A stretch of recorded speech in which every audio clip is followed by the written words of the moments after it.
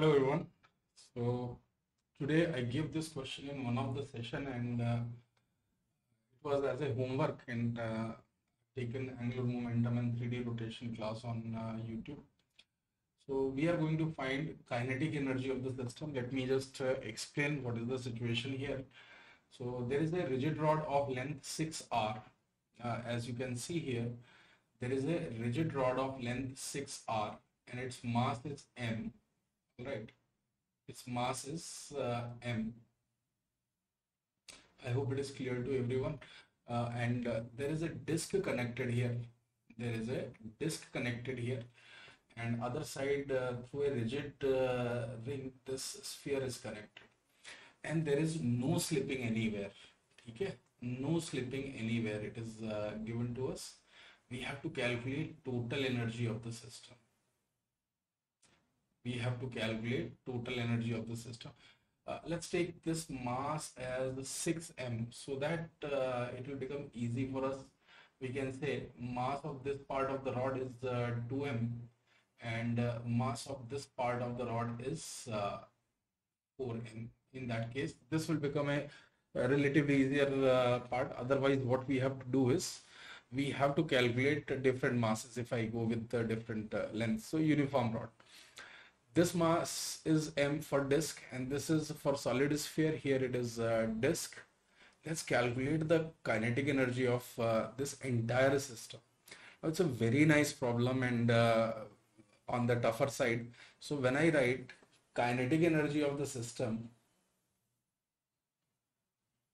I have to write k disk plus k sphere plus k of rod. Based on this, answer will come. There is no slipping anywhere. They are moving in two different circles. So you can see by the geometry, radius of this circle is 3r and radius of this circle is 4r. All right. This radius is 3r and this radius is 4r. So I framed this question during the class itself, and let's see how the final answer is going to come in this situation. So as we have discussed in the theory, so there are going to be multiple omegas in this body. This body will have multiple omegas. So let me draw the axis properly. This one axis about this rotation will happen. There is one axis here about this rotation will happen. And similarly for this is one axis about which rotation will happen. And there will be this vertical axis about which rotation will happen. And yeah, there will be VCM as well.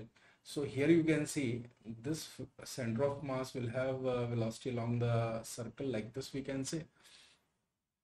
Now one by one we are going to calculate. Only thing which is given to us is V0 of this, and it is 90 degree. So if there is no slipping, I can easily say there will be this omega. Let's call this as omega 2, and condition of pure rolling, it is going to be V0 by R. All right. Another part is due to this rod which is connected here, there is going to be angular velocity of precision. This omega, let's call this as omega 1, and it will be V0 by 4R. Now we know this omega. So here I can say when this body is rotating with this omega, even about this axis body will have same omega. So we can say this body will have same omega 1 here, and its value is known to us. This is V0 by 4R. I hope it is clear to everyone. At the same time, this rod is in pure rotation about this given axis. So for that also we are going to write. Now let's use this constraint of omega, because this omega precision is given to us and this length is 3r. So here velocity of this will become 3r omega 1. Let's call this as V1, and if I substitute the value of this will become 3V0 by 4r. Once you have this 3V0 by 4r, and since it is parallel to this about this axis also, let's call this as omega 1 dash, and it will be omega 1 itself, and this value is V0 by 4r. So this problem will check all your concepts and how cool you can be during this solving this problem. And there will be this omega 2 dash, I'm calling it as omega 2 dash. Let's apply the condition of pure ruling here. This will be VCM to pi r. So VCM is 3V naught by 4r. You can check here. By the way, this r will not come here. R and R will cancel. 3V naught by 4. So divided by 3V naught by 4R. See, I'm solving such a complicated question in live. So I just hope I don't make any calculation mistake. So please take care of that. One by one, I'm going to write all. Let's start with the kinetic energy of rod. Let's write with the kinetic energy of rod.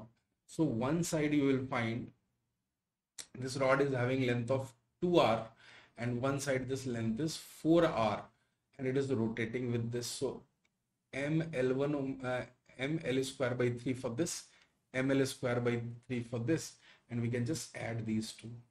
So I'll write half I1 omega 1 square plus half I2 omega 2 square. I'm just writing like this. Please see, I'm doing this for rod only. So 1 by 2, left side part, mass is 2m. Mass is 2m and its length is 2r. ml square by 3 and this will become omega 1 square. Omega 1 is V naught by 4 whole square. Just please check the entire data. It's such a complicated problem here. So half mass of this, that is 2m. You can see here ml square by 3 formula I'm applying. So m is 2m.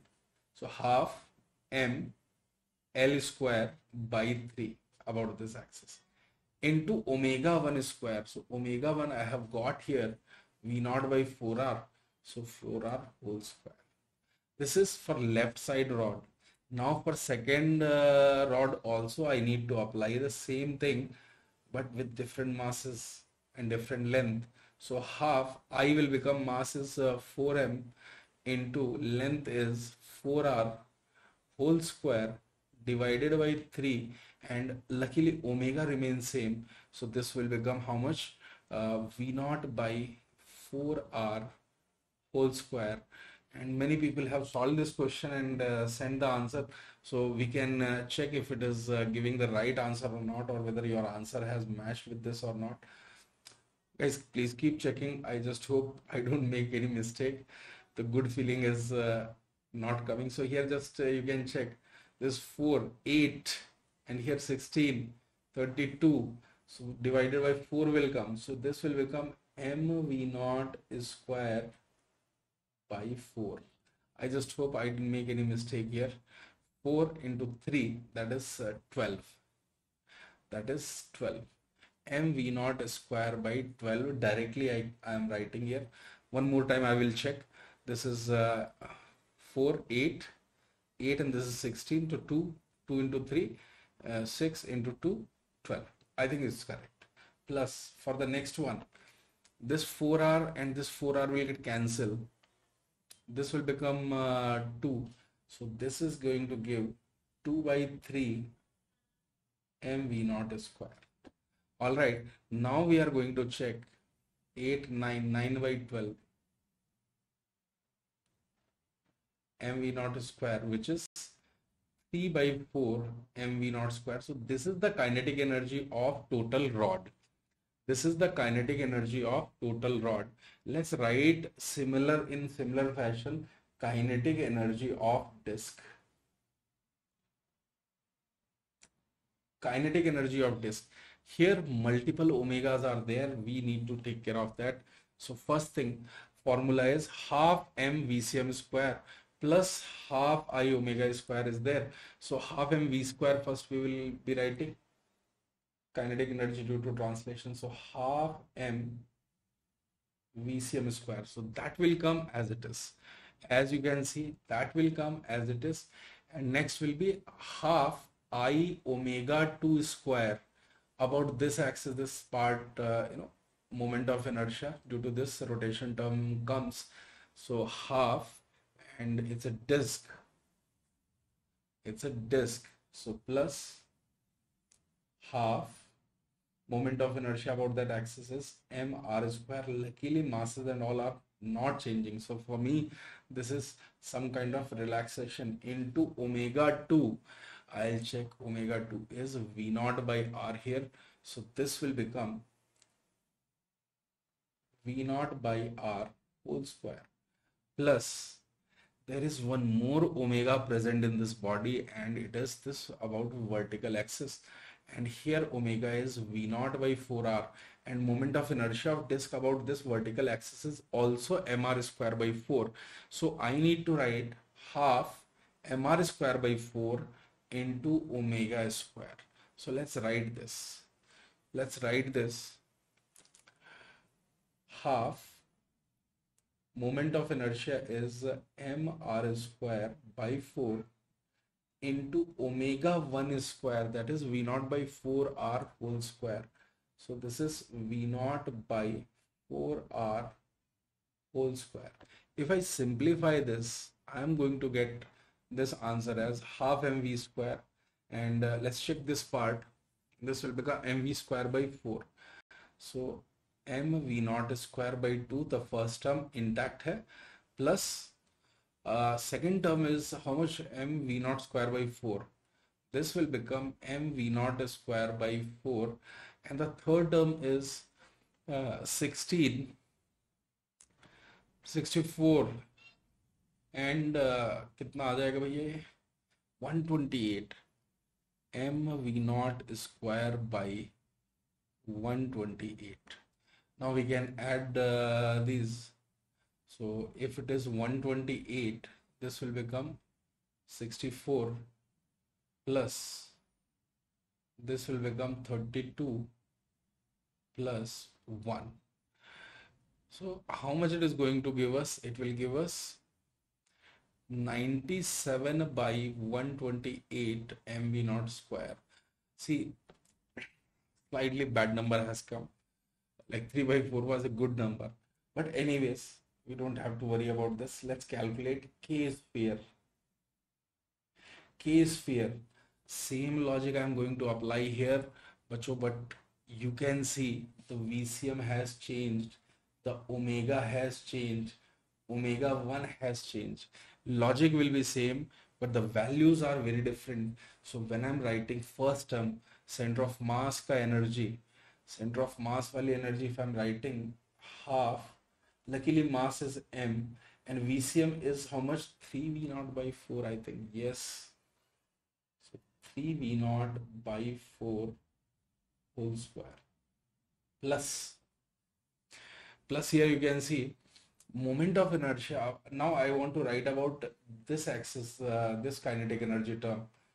Its complete derivation is there. I have discussed in that class. Please, if you find it difficult, just go through it, and I'm very sure that easily you can see it. All right. So now I'll write half I will become I about this axis is 2 by 5 mr square. So mass is m only. Mass of this is m only. We haven't written, but let's take so that okay, it's written here. So half I is 2 by 5 mr square, and omega will be 3v naught by 4r whole square. So let's write that part, half into 2 by 5 mr square into this omega is how much, 3v naught by 4r. This omega is 3v naught by 4r due to no slipping we have got, and whole square of this.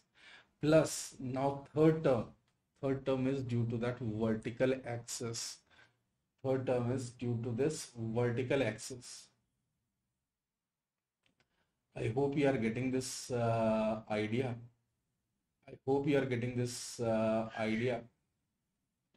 What will happen in this situation? It's very simple. It's very simple. You can check. This will become half half moment of inertia is 2 by 5 m r square, and here this term is omega is v naught by 4r whole square. So this will become v naught by 4r whole square. Now this we have to simplify, and how much this is going to come? 3m v naught square by 16 दूनी 32. So this will come 32 plus, और देखते हैं यहाँ क्या आएगा, 2 से 2 उड़ा दो, 16 85 9 by 80 M we not square plus, यहाँ से 2 से 2 उड़ा दो, 16 85, and this will become M we not square divided by 80. तो ये तो कंबाइन हो गया, आसान देने वाले हैं. 3 by 32 plus 9 10/8 1 by 8 m v naught square. Somewhat this is relatively better. 4 7 by 32 m v naught square. This is coming as k sphere. So now we have to add all these. So k total when I'm writing, I have to write it as 3 by 4 plus 97 by 128 plus 7 by 32 m v naught square. I think I can combine them all. 4 3 12 32 32 3 96 96 आ जाएगा, plus 97 आ जाएगा, plus I think 4 से multiply करने पे काम बन गया 4, 28 आ जाने वाला है. This will become 28, and this is 128 of mv naught square. बड़ा भयानक है, 96. This will become 96 and 96. ये बना 192. ये बना 192. एक एक्स्ट्रा है तो ये बना 193. ठीक है ना, plus 28 3 11 9 2 11 12 221 by 128. This is my answer. I just hope I'm not making any mistake anywhere in the calculation. I just hope, but if I have made, please ignore that and learn the concept. The concept is very valuable here, and this is going to be the k total in this particular case. I hope you are able to understand. If this is the case with you, please leave the comment if you are able to solve this question correctly and you have got the correct answer here. So that's it guys in this video. Thank you. इसके अलावा अगर आप मेरे साथ Unacademy पे connect करना चाहते हैं तो ये कुछ discounts are going on 30 months, 15 months, 3 months, and ये कुछ discounts हैं up to 30%. So you can use my code Nitin sir in order to connect with me on Unacademy, and कुछ early birds offer है 2025 batches के लिए plus and iconic के लिए. So huge discounts are there, and yes, those who have written JEE mains recently, they can check their ranks and find out whether the rank predictor is giving good results or not, and their performance and relative rank also.